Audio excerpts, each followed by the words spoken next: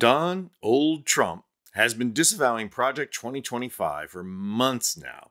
But every day he's out on the campaign trail, he not only shows how bad dementia is stepping in, he leaks a little more about how he is 100% behind Project 2025. The rally in Erie on Sunday clearly shows that Trump is losing it and is starting to say the quiet parts out loud, declaring war on black people, liberals, union members, workers, in short, everyone but the 1%, who foolishly believe he's never coming after them. I'm going to show footage of the radical, Constitution-shredding things Trump said yesterday that would doom any other candidate, but about which corporate media says, ho-hum, ho-hum. Here's Trump with the Daily Double, dehumanizing both black people and immigrants. Last week, a lot of people came in from the Congo, a big prison in the Congo in Africa. Okay, so first of all, you know the Congo is the only country in Africa that Trump could name. Second, of course, it's a total lie, but it's the meta discourse that is so disturbing. It is nothing short of, the black people are coming, the black people are coming. My question is, are they going to take black jobs? Also, if you want an indication of why people are leaving his rallies, take a look at the complete lack of attention during this statement. The biracial couple right here is particularly interesting. But the Congo reference is also important because it fills in Trump's white nationalist fascist discourse in this next clip and makes clear that Trump is declaring war on black people and minorities. But they have to be taught. Now, if you had one really violent day, like a guy like Mike Kelly, put him in charge, Congressman Kelly, put him in charge for one day. Mike, would you say, he's right here, it's a chain of events that's so bad. One rough hour, and I mean real rough, the word will get out and it will end immediately. End immediately. You know, it'll end immediately. Yes, this is the guy who whined daily.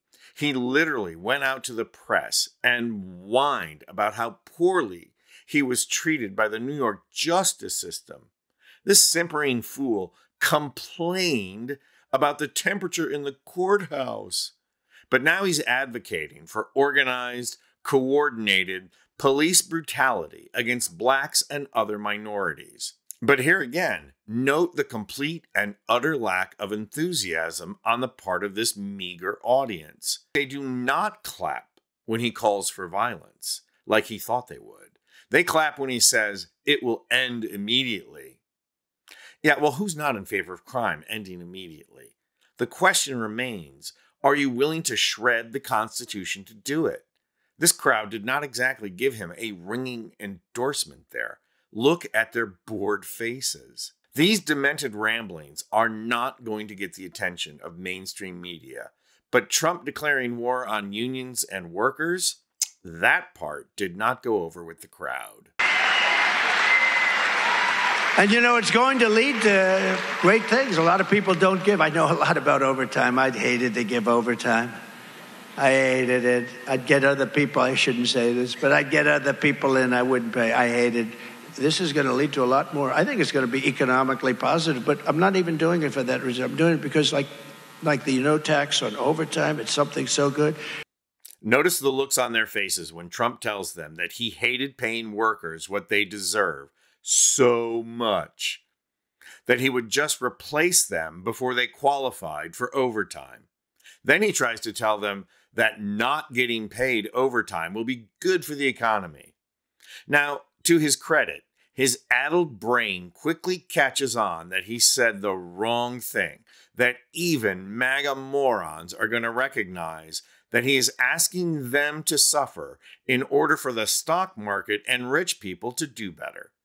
So then he shifts gears and tries to tell them as paternalistically as possible, oh, you get killed on taxes with overtime. I'm trying to save you from that. Well, they are not buying it. The pushback was almost immediate. The AFL-CIO said in response, "This isn't a gaffe and he didn't just misspeak. Trump said this in Michigan on Friday and Pennsylvania on Sunday. Trump cut overtime for millions of Americans as president, and his Project 2025 agenda will do it again." Pennsylvania lawmaker Malcolm Kenyatta also weighed in, stating, "Trump and Project 2025 are all about cutting overtime pay for hardworking Americans. Vice President Kamala Harris, on the other hand, will stand up for working families." The worst job in the world right now must be Trump campaign staffer. Polling has already showed that a large majority of Americans oppose Project 2025, and Trump's job is to distance himself from it until he's elected.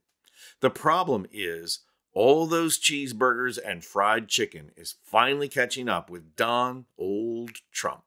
All those little fat globules from the artificial cheese, not to mention the animal fats and cholesterol, are finally adding up, choking off the arteries whose job it is to feed oxygen to the brain. Whatever signal can get through, Trump now says. Filter mechanisms are all but gone, and what's left is the ravings of a corpulent narcissist who still believes he can shoot someone on Fifth Avenue and get away with it. Well, Donnie boy, you weren't on Fifth Avenue, you were on Sassafras Pier, and you did shoot someone. You shot yourself right in the foot. But I don't think you're going to get away with it. Not this time. And make no mistake about it. When you lose, you are going to jail.